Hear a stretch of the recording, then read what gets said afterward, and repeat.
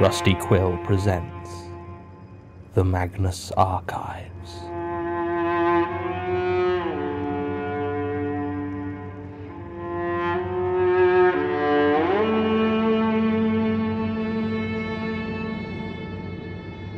Episode 20, Desecrated Host.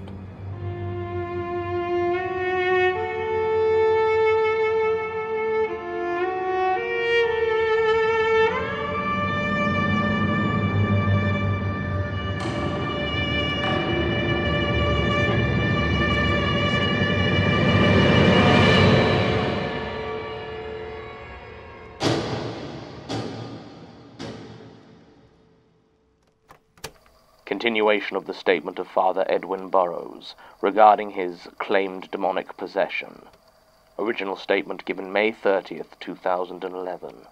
Audio recording by Jonathan Sims, Head Archivist of the Magnus Institute, London. Statement continues. It was the first time I had experienced anything like that. By this point I was starting to suspect that I may have been having hallucinations of some sort, but I had never before felt a presence within myself, inside my being. It was a feeling so utterly awful it's hard to put into words, like a reflex reaction, your muscles moving without any instruction from your mind, but rather than a quick twitch of the leg, it's a slow movement of your jaw, your lips forming your mouth into words. Worse things were to come, of course, but I don't think any of them were so profoundly unsettling as that feeling. I only got a few streets away from Hilltop Road before I was no longer able to maintain my equilibrium and fell to the floor, violently throwing up. I could not deny then that there was something inside me, and I believed that whatever it was had entered me from Bethany O'Connor. I tried to pray, tried to cast my mind to... I couldn't. As I tried, my throat closed, and I struggled to breathe. I lay on the side of the pavement, and I wept.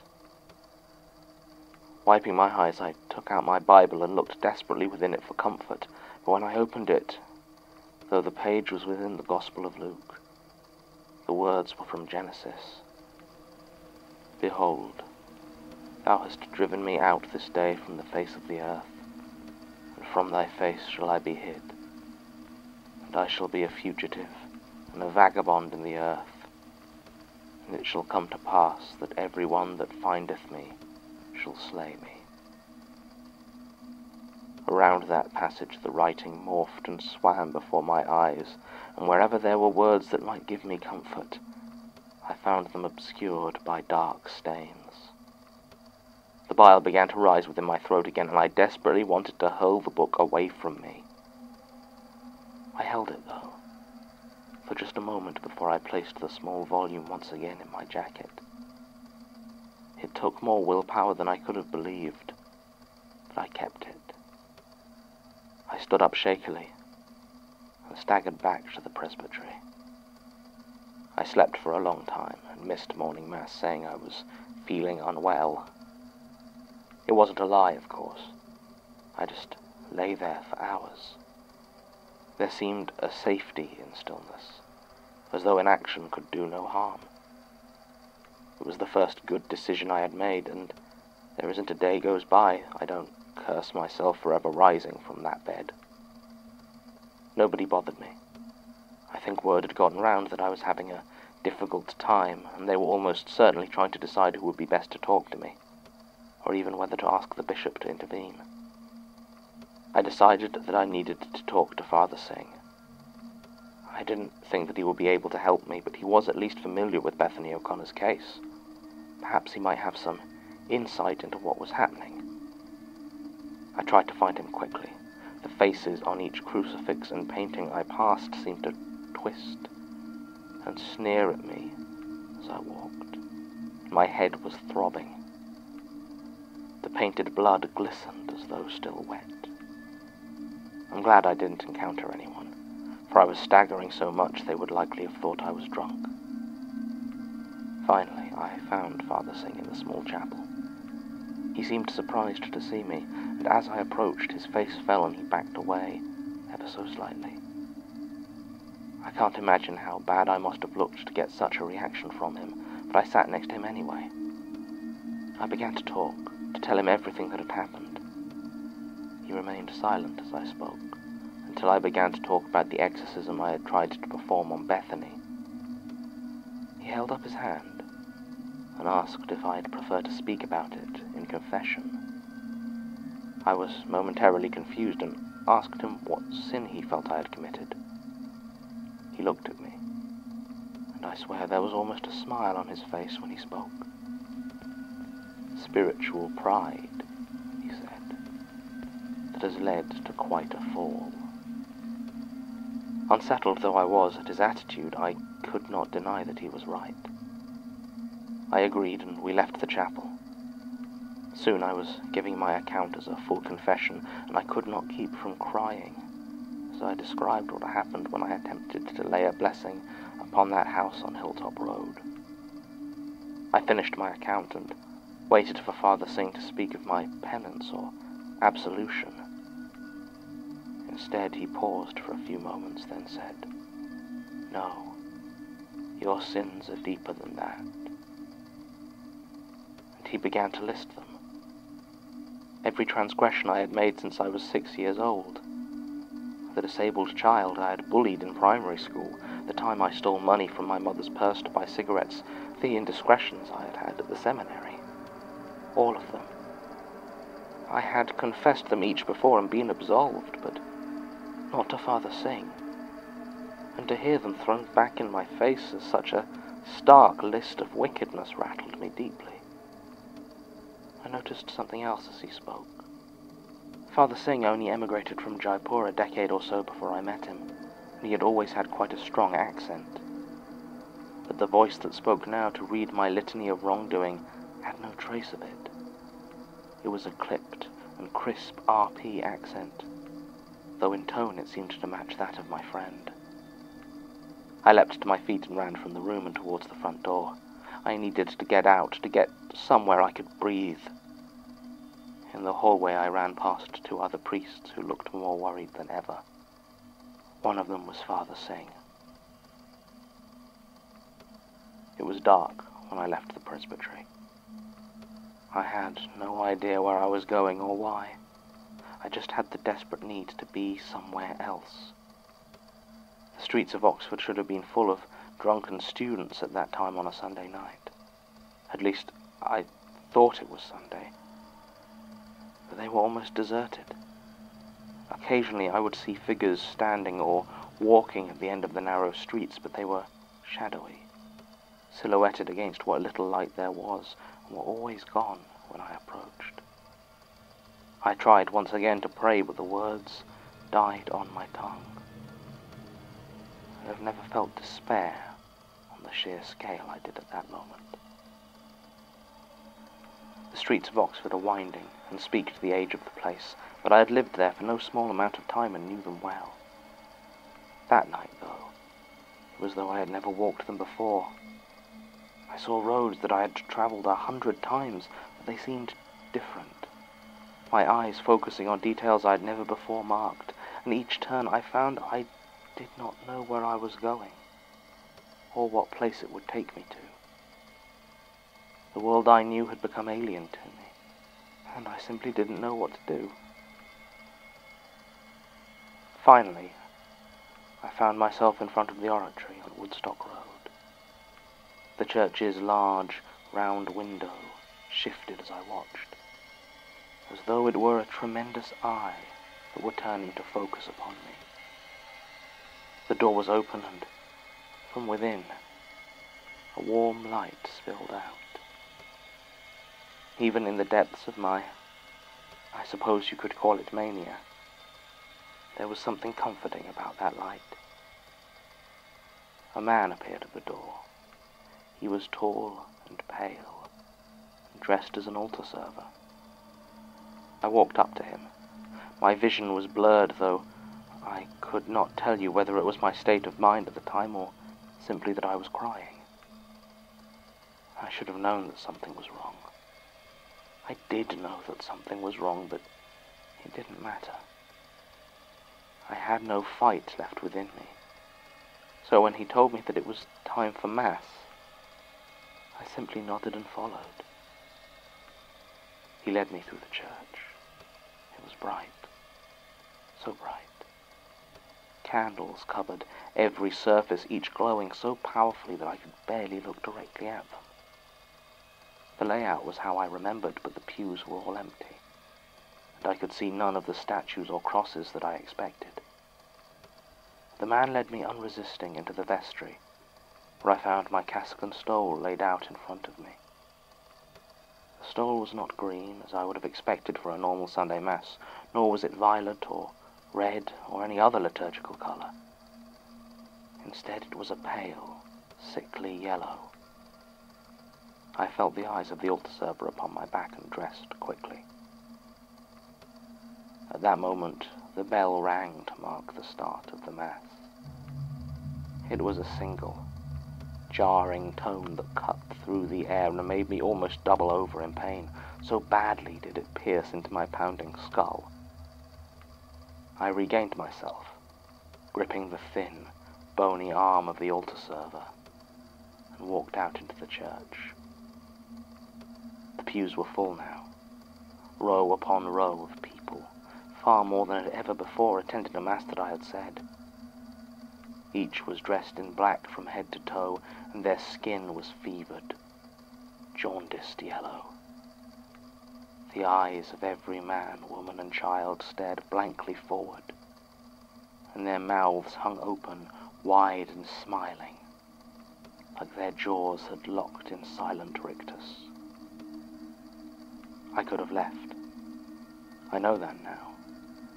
I know that my will and my actions were my own, and even at the time, I knew that what I was seeing was so wrong, so very wrong, but it didn't feel like, at the time, I could have made any other choice. Even in that strange place, stared at by hellish parishioners, I must have known weren't really there. Forgive me. Even then, I thought to find some comfort in the liturgy. The odd-smelling incense swirled about me from the altar server's brazier, and my head swam with a scent that felt so familiar, yet so foreign. Finally, I stood before the altar and began the Mass. I was surprised as I spoke, and the holy names slipped from my mouth without hesitation. But the congregation I addressed were quiet, and each pause for a response was met with only that oppressive, wide-mouthed silence, a jarring void that tightened the fear I felt gripping my soul. When the liturgy of the Word began, I watched in silent dread as the altar server stepped to the pulpit to deliver the first reading. He stood there, dark eyes scanning the open Bible, before he raised his head and looked up as though to speak. But all that came from his throat was the single tolling sound of that bell, and my head pulsed in pain. The same thing happened for the second reading, that long, drawn-out chime. Then came the reading of the Gospel. I walked to the pulpit myself and saw the passage indicated was Mark, chapter 9, verses 14 to 19. I began to try and read it, but my voice was gone, and from my own mouth came the sound of that bell. I fell to the floor, but no one moved to help me. Eventually I was able to stand again, and a dull panic began to rise within me as I realized that next came the liturgy of the Eucharist. The thought of these people, these things, taking the body of... taking the sacrament of Holy Communion, felt like the direst of blasphemies. I didn't stop, though. I didn't know what else to do, and my mind was swimming with the sound of that bell and the collective horror of all the things that I had seen and felt. The altar server brought me the communion wafers and the wine, and I took them. My hands felt strange and clammy as I held them, but I brought them to the altar and began to speak. This time my words came out crisp and clear, and as I said them I noticed fewer and fewer of the parishioners seemed to be in the pews. Hope began to rise within me, as it seemed the words would work to banish these jaundiced watchers, and I pressed on. Finally, the pews were empty, and my heart soared as I turned towards the tabernacle to retrieve the rest of the host. It was strange. The rich cloth curtain that covered that ornate metal box seemed stuck. So I pulled, and eventually it came free.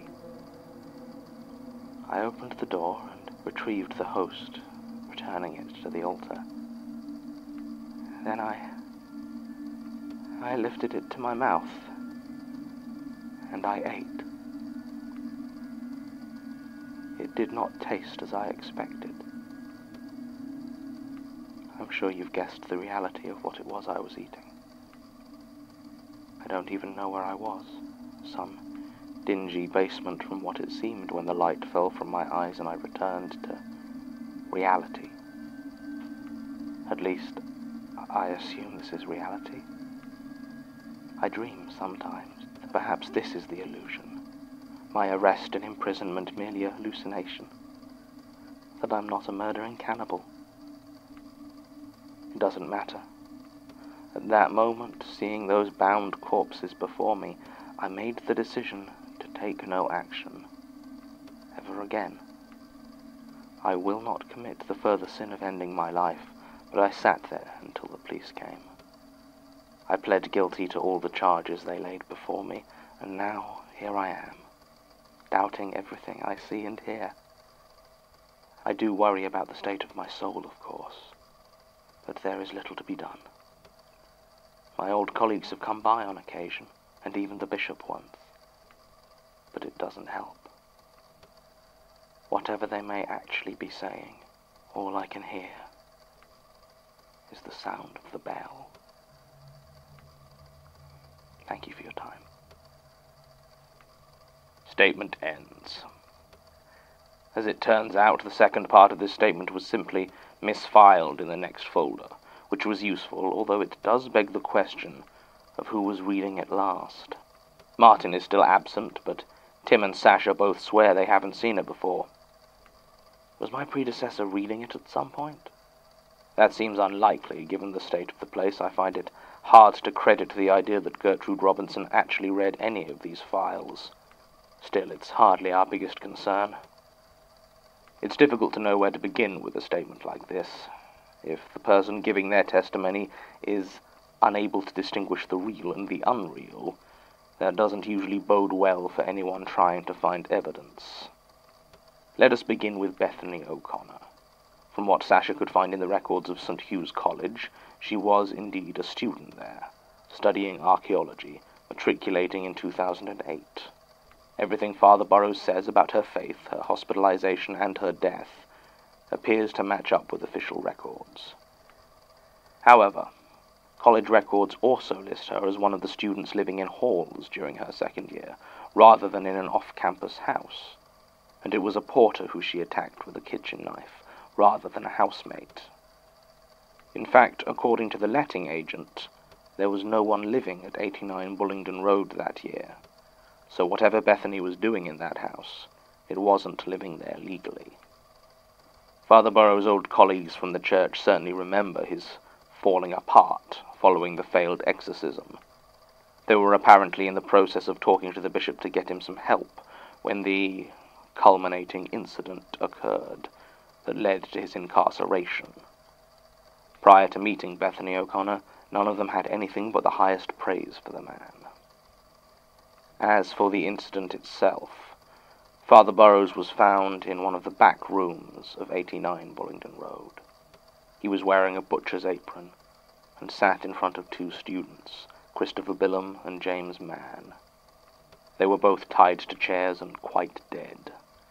Cause of death was listed as blood loss from multiple lacerations all over their legs and torso, as well as removal of both their faces with a sharp blade, possibly a scalpel.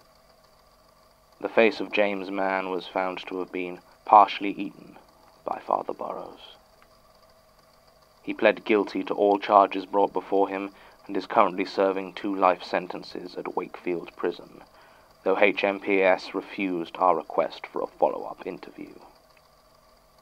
What interests me is the paralleling of Father Burroughs' climactic hallucination with reality, and the fact that at no point did he perform any actions that might be analogous with the binding and actual murder of the students.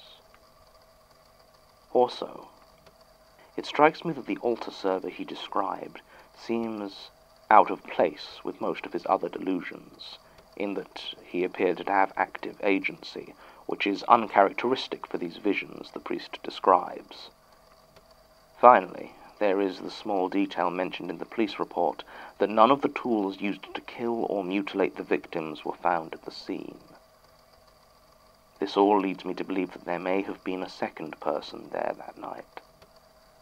Although, from talking to the police, I get the impression that there is little appetite for reopening the case, considering how successful the initial prosecution was.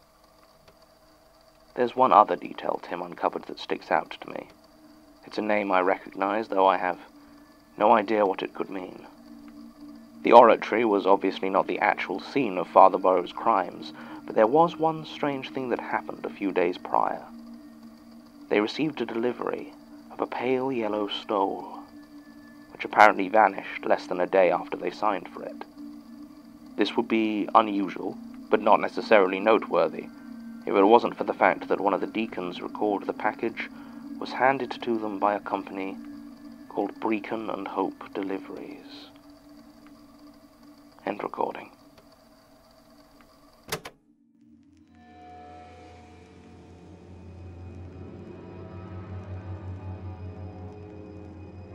The Magnus Archives is a podcast distributed by rustyquill.com and licensed under a Creative Commons Attribution Non-Commercial Share-alike International license. Today's episode was written and performed by Jonathan Sims. It was produced by Alexander J. Newall, Mike LeBeau, and Murray Porter, and directed by Alexander J. Newall. To comment on episodes, make donations, and view links, images, videos, and show notes, visit rustyquill.com. Rate and review us on iTunes, visit us on Facebook, tweet us on Twitter @TheRustyQuill, or email us at mail@rustyquill.com. Thanks for listening.